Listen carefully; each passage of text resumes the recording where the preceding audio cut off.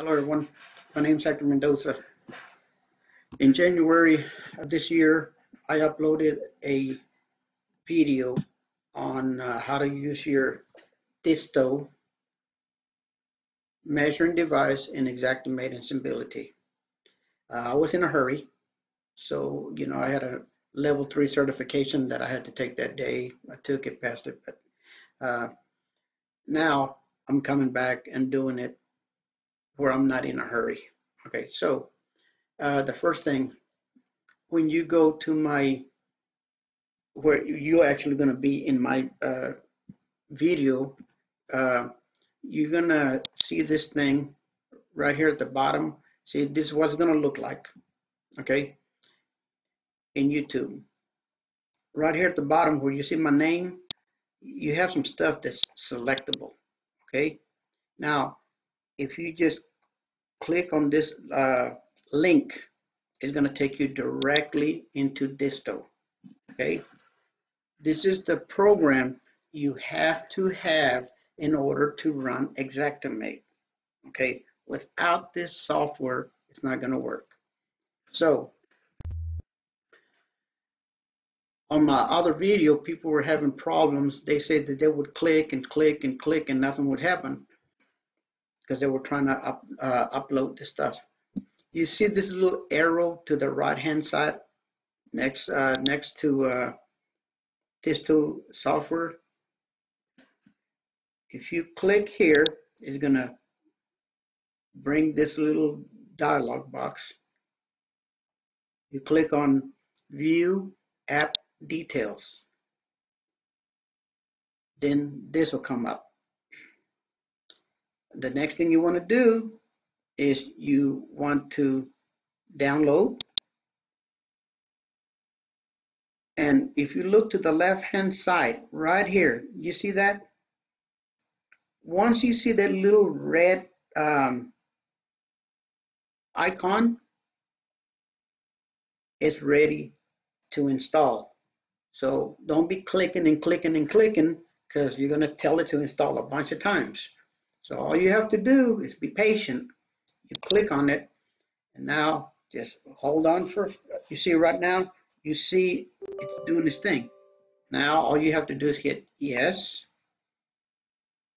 hit OK, hit next, agree, install. Then it's going to ask you what language you want. In this instance, we're going to use English. So, but you can use the language that you prefer.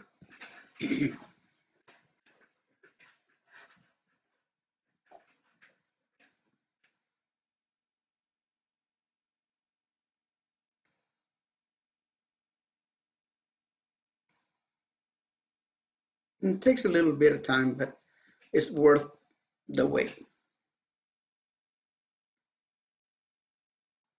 Disto CAD plugins registered. Okay, so you're going to hit finish, and hopefully you didn't hit that button a bunch of times, because you're going to have to do this a few times if you hit it 2 or 3 times. Okay, so now you should have 2 icons in the desktop. There you go. There's those 2 icons that I was telling you about. It's best to keep your desktop clean. I have thousands of files in my computer, hundreds and hundreds, thousands literally. But you see, you want your desktop to always look manageable. Okay, so now this thing has already been installed. So you have two icons. Okay, if you double click on the first one, this is going to come up. Okay, so the way you test, now there's a step that we need to take before this, but I want to show you, okay, so that you don't get ahead of yourself. And I know that I have to do something before this, but see right now, if I click here, if I turn on my device and I click, actually it's paired. That's why it worked. I was hoping that it wasn't paired, but I'm going to unpair it and pair it for you so that because on y'all's it's not going to be paired. I was hoping it wasn't unpaired. Okay, so what you want to do first is you want to go click for this search engine, right? And just type Bluetooth. You really have to just type BLUE, and that's the first thing that's going to come up. When you click here, it's going to show you all the devices. You see on mine, the Disto is there. I'm going to turn this guy off. Okay, so I'm going to click here and I'm going to remove it. Now you won't have to do that because yours is not going to be, okay, so depends on how many devices you have. You're going to go through here and you're not going to see my Disto, right? Or yours. So then what you have to do, first you turn it on. Okay, you hear that little button. Then you hit plus. And then you're going to click on the first thing that says Bluetooth, right? It's looking for it. See, it found all of this stuff in my house. Okay, so the one that I want to pair it to is this guy right here, the Disto, and yours might be a little bit different. So I clicked on it. It says your device is ready to go. Hit done. Okay, now you can turn that off. Now when you go to your Disto, now you could click here. Now I'm going to show you something. So I'm going to click here and look. From here to there it's about 7 or 6 feet, something like that. It's 8 feet. On yours, it's not going to do that because yours is going to be set on MM or M. Okay? So when you click, you're going to get this thing that says 2.8 because by default it's going to be set on M, or it might even be set on MM. Yeah, it might be set on MM. Okay. Regardless, you want to make sure that you select yards, feet, and inches. Okay, so once you do that, you get the right measurements. Okay, good. That's about 8 feet from my wall. We have that part done. Now, the next thing you want to do is go into Xactimate. Before you even start opening up any files or, any estimates or creating any, the first thing you want to do is go to your preferences. Okay, under, you're going to go to the preference that you want. And you're going to have to set every single profile accordingly. So first we're going to do the carrier, okay? Because that's what most people have. But if you use Liberty Mutual, you're going to have to do the same thing to Liberty Mutual and so forth. Okay, so you're going to go here under Projects, Sketch, General, System, right here. You're going to click here. You see right here where it says Enable Sketch Disto integration. So let me show you what would happen if you don't have that selected. So watch. I'm going to go to Projects. Okay. Let me go to Control Center. I'm just going to open up. You see right here the profile. It has to be the same one you're looking for. So I'm going to go to Carrier. I'm going to double click. I just want you to see what it looks like before you change that preference. So I'm going to hit R for room. Okay, right in here on the left hand side, you see there's not a Bluetooth icon. It's because I'm going to save and exit. I'm going to go to my control center. I'm going to go to my preferences. I'm going to go system, and right here you need to enable it. Remember, I'm using Carrier, and that's the document that I'm opening. You only got to do this one time. Set the preferences one time, remember it. Remember it from now on. Okay, for that particular Carrier. Okay, profile too.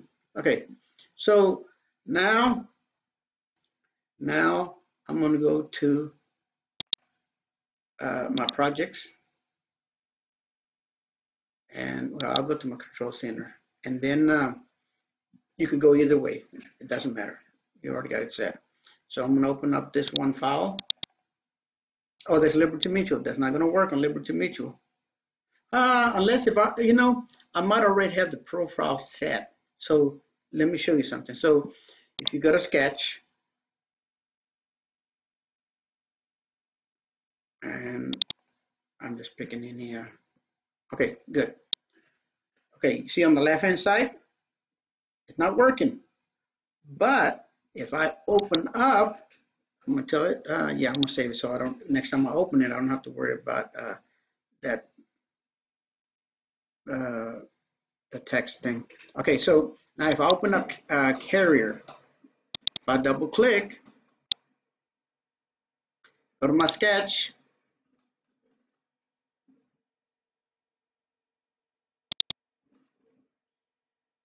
now look to the left-hand side. There's that yellow and blue icon. That's telling you this is linked up. Now, I'm going to show you something. Okay, so if you go in here and you hit R, room, window, or whatever you're going to use, and let me make sure. Okay, so right now, if I click here and I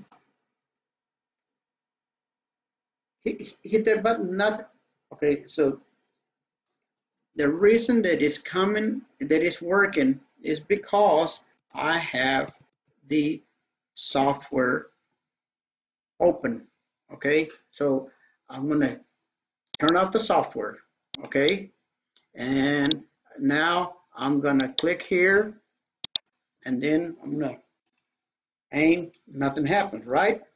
Because you have to have this software working. It has to be on, or it's not going to work. Okay, so I'm just going to go in here and double click to launch that. Now I can go into Xactimate, and if I click here, now see, now it's working. See, now watch. It's already, I've already got it in there. So you see, once you do this, you'll be able to draw rooms real quick. Of course, it takes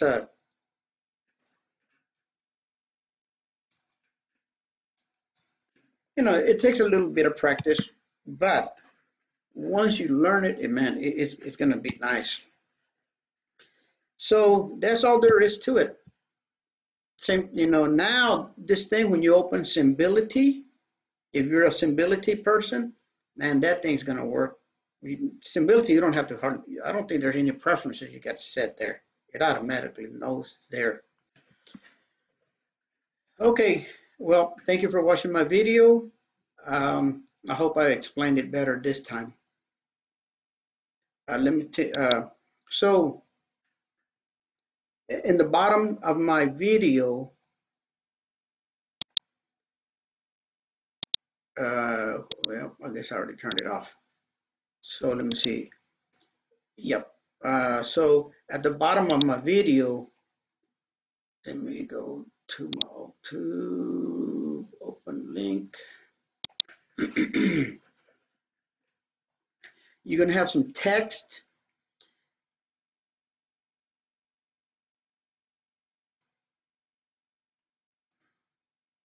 Right underneath there, next to my name, there's a link, which I'm going to post. You don't see it on this one here. Sometimes you might have to hit more, and it'll give you more information. But you're going to see this link right here. Here, let me hit return here so that I can separate those two. I'll put that just like that. Save that. So if you, all you're going to have to do is click on it. But if you copy and paste this link into a search engine, you hit Control V, hit enter, you'll find over 74, 75 videos that explains a lot about Xactimate and Symbility. Okay, guys, thank you for watching my video. Have a good day.